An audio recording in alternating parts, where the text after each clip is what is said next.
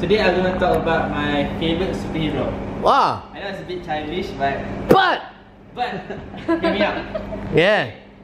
Do you want to know who's my favorite superhero? Yeah, who? Okay, my favorite superhero is Daredevil. Daredevil. Yeah. Yeah, blind lawyer. Yes. Okay, so his enemy is Wilson Fisk, aka Kingpin. He's what? Enemy, Enemy, yeah. Okay. Wilson Fisk, yeah. aka Kingpin. Correct. Kingpin basically is like people control things. Yes. Okay, the reason why I actually like him because Okay, guys, I want you to change the way you pronounce the word because. Not because, because. Because, not because. Ah. Okay? Yeah. Not because. because he is a man without fear. He's a man without fear. He's a man without fear. Even though he's facing his enemies or fighting a thug, Fighting what? A thug, okay? doesn't show his fears when he was fighting them. Alright. Facing them. Yeah. Secondly, is that he's a great fighter. He's a great. Fighter. Even though he's blind, he's one of the top 10 fighters in the Marvel comics. Okay. He was trained by his mentor Stick.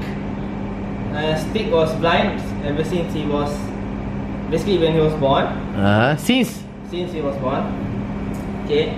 And Matt Murdock, the Daredevil, even though he was exposed to chemicals when he was 9 to his eyes by an accident. no, by an accident. By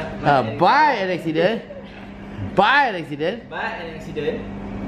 There are different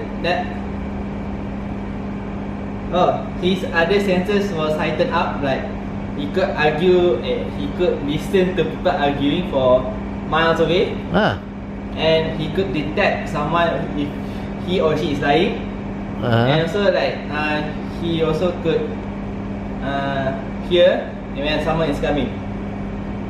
So it's more like example, like from that door, he could actually hear if someone is running or someone is like bringing a weapon or anything. So just like impact to fight that person.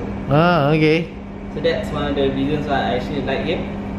Okay, last but not least is that he does not kill.